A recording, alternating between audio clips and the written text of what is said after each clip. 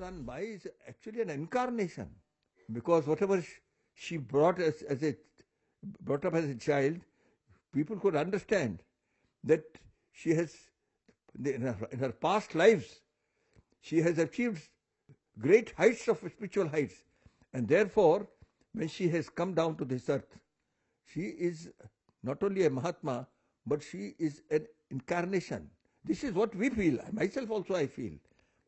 And these people think that Amrita Mai, respect, she will lose respect amongst the people. It is absolutely wrong. These people do not know that the advanced, the sadhanas that these Mahatmas have done, people have such a faith in them that faith cannot be lost at all.